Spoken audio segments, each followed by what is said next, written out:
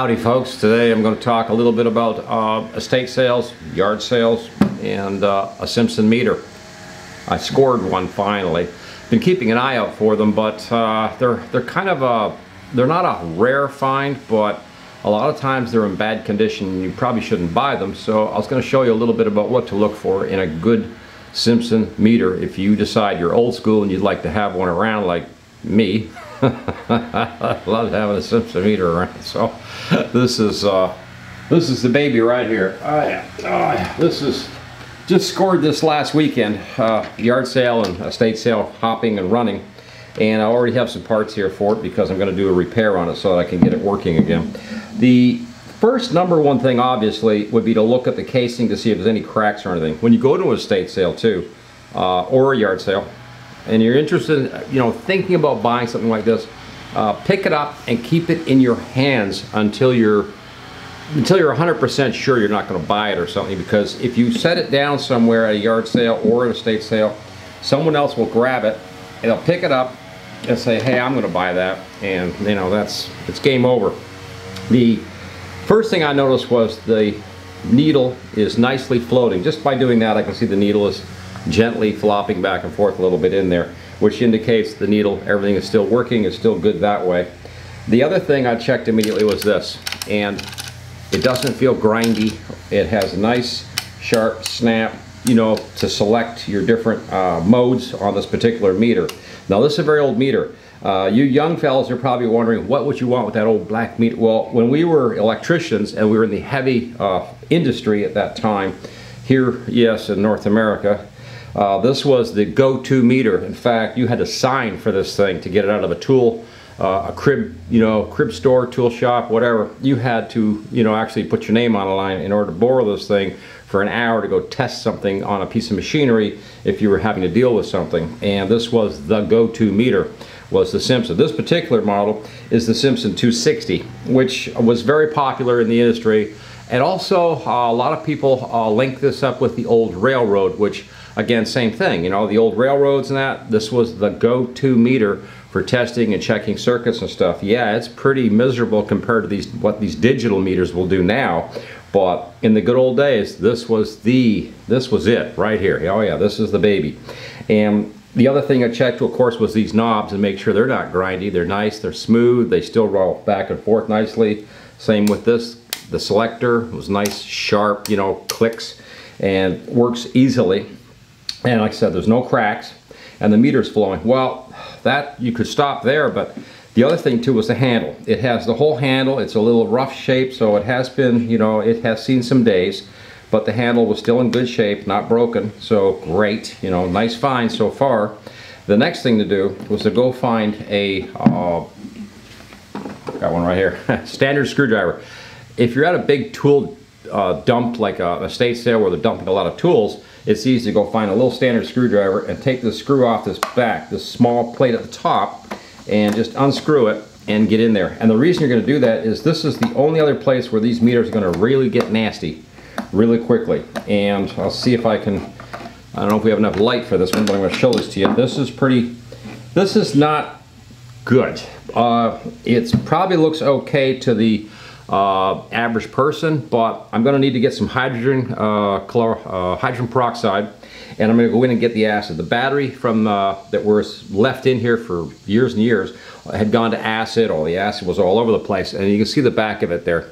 It's not great. It's I've seen much worse where the acid had gone in and just basically eaten everything out. Plus rust on these metal tabs where the batteries connect and stuff. There's also a 9-volt battery, and there's also a big old, I believe it's been so long, the big old D-size battery would fit on this side, and that would power the meter for doing, continuity testing, that kind of thing.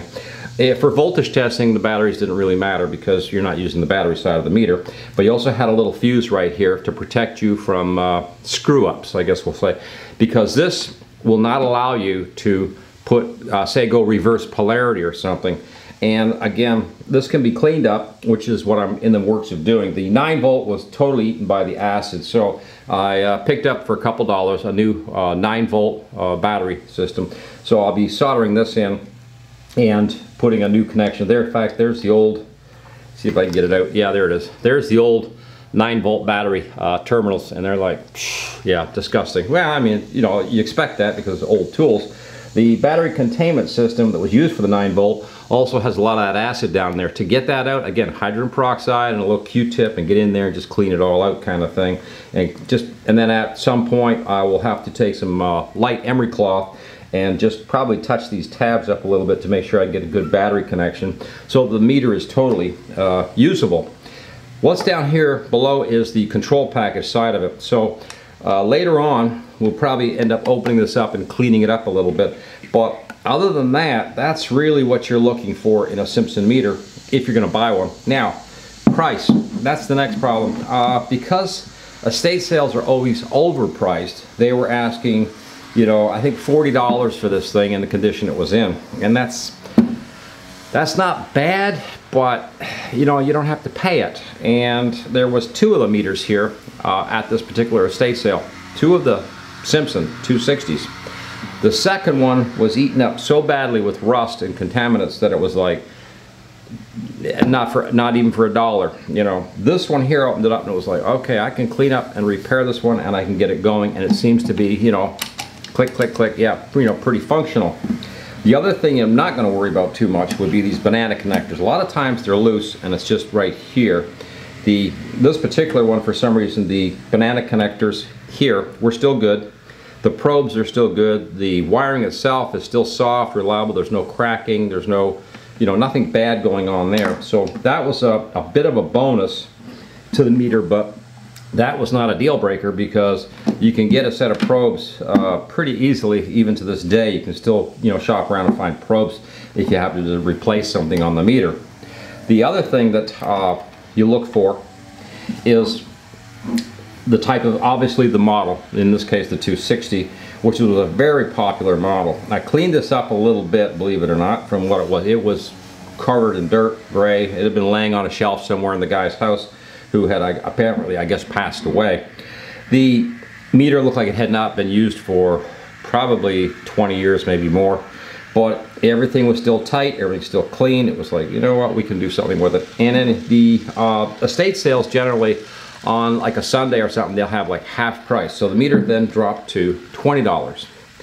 Even at $20, I was still kind of, you know, I don't really need it. I have a ton of multimeters that are digital, that function, that use a pen light battery, whatever, to go to work with. But I thought, you know, just for nostalgia, I'd love to have an old Simpson kicking around from the good old days. So $20, I bought it. I picked it up. One thing about yard sale and estate sales, you probably, you would not have noticed with the show, but my tools have become, it was funny, I was thinking about the other day, the tools in here are older and older tools than what I had, say, 2 or 3 years ago even. I had a brand new table saw in here. I sold it when I found a really good one at a yard sale. Then I cleaned that one up, sold it, bought another one. We're on, finally we found the one that I really wanted in the first place my whole life and brought that one here, and it's staying. It's, you know, it's a keeper kind of thing. Welding, I've gone back 30-40 years with my welding. I guess I got rid of my MIG welders and went back to an old Century dual MIG welder that works way better. And for, I guess at that time I paid $25. I had to do a little bit of work, use the 3D printer to make some new plastic parts for it, but you know, it's a better machine, and it is dual. It'll run flux and it'll run gas. So I was like, I'm happy with that. Same with the chop saw. I got rid of the Ryobi, and we have this old Hitachi in here that's a good 20, yeah, plus 20 years old. But it works very well. It's very precise. It's a good old, you know, it's a good old saw. And a lot of my tools, like I say, I guess 90% of my tools are probably now old tools that came from yard sales.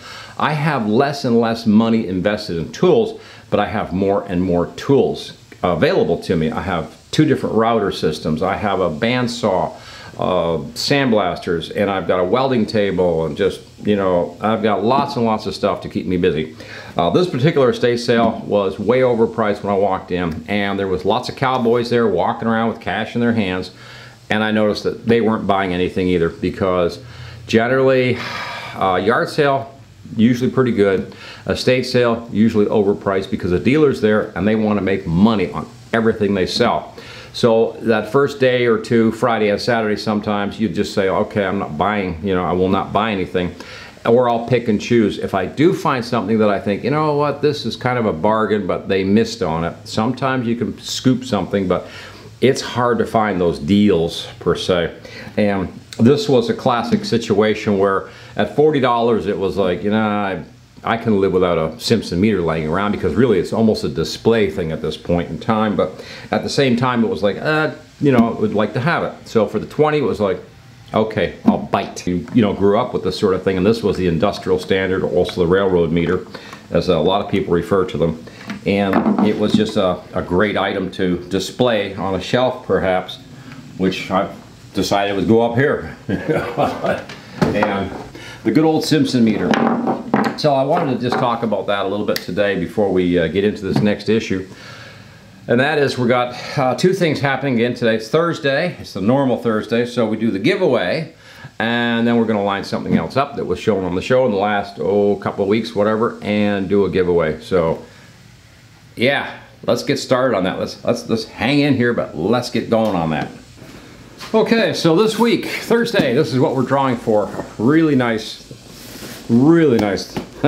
laser. It's the Longer Ray5 laser, and we had it on the show a couple months ago, and we were holding on to it.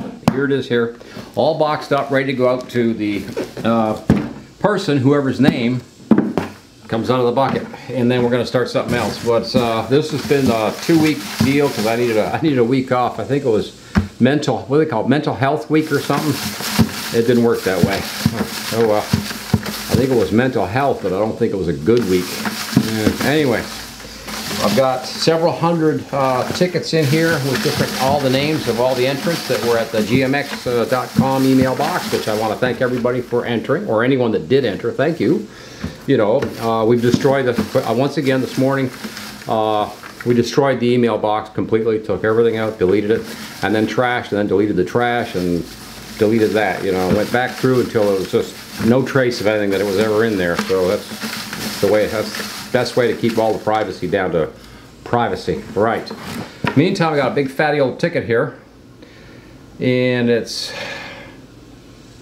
I think I've seen this name before, but okay. We have a winner. Who's getting this? Okay, John, that's your first name, and you're in Nottingham, Maryland. Wow, okay, John, in Nottingham, Maryland. Congratulations, you're getting yourself a nice, shiny, almost brand new Laser Ray5. There might be a few of my fingerprints still on that bad boy, but you know, it'll be good. It'll all be good. And we'll ship that out to you probably, if not Friday, it'll go out Monday. Probably a priority post or something to you, so it'll get there pretty quick, and you will have a Laser Ray5 at the door of your house. Until the Porsche Pirates take it, of course, but that's just normal, right? Hey, congratulations, and thank you, John, for entering. I'm going to put your name here with a piece of tape or something, okay, just so we don't lose you, and get that out to you right away. I want to thank everybody for entering, like always, and there we go, bang, good enough. So don't lose John. Now, we got to start something new. So let's, when we come back in a second here, clean this up, and then we'll start something new. Okay, we're back. It's summertime, so you might be taking a road trip this summer or vacation or something, and so we're giving something away you might need. This is a jump starter and also an air compressor for your car, or you could say use it for, you know, some maybe charging up your cell phone or running. I actually have USB lighting systems that plug in here that makes this thing super handy. This one came in about a month ago. We did a review about it. It is a very nice product for a pretty reasonable price, I believe.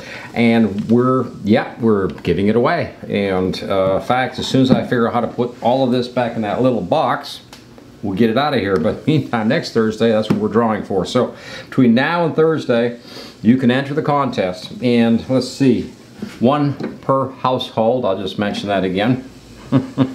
And just send us an email. And for, let's see, what are we going to do for a subject line here?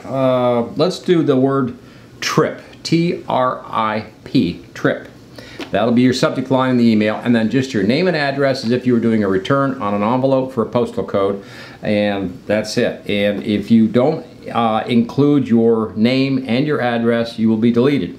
That's what we're doing, and this is a really nice item, and there's a nice little carrying bag with it. Also, I'll see if I can provide a link below, if I can find one. So I had a nice one for where you can find this gadget. This thing is pretty cool. Flashlight, you know, all of it. It's just one box, and it has all this different cool stuff with it. And you'll be getting the bag with all the accessories and the little manual that comes with it for instructions. And you will have just that much more luck with the car. Let's face it, you know, jump in the car and the tires. That seems like that's the two favorites these days for auto problems on the side of the road. And of course, trying to find somebody that knows how to change the tire sometimes. Anyway, this is what we're giving away. And so, one per household, and it will be sent to, I'll put it right over here, CTrewards at gmx.com. I have one per household, and just your name and address, subject line, trip, and hopefully you can get in on that one. And next Thursday we will draw for this one, and then we'll move to another product that has been shown or reviewed on the show. This one was shown, I think, about a month ago or so, and I set it aside, and I'll tell you the truth, we've been so busy, it was like, I need to get back to that so we can add that to a function, so we can have that as a, you know, a giveaway. And like I said, it's a nice product. It is a real nice product, so somebody that needs it, hey. And until then, it's 95, whatever it is in here today, maybe 100, and over and out.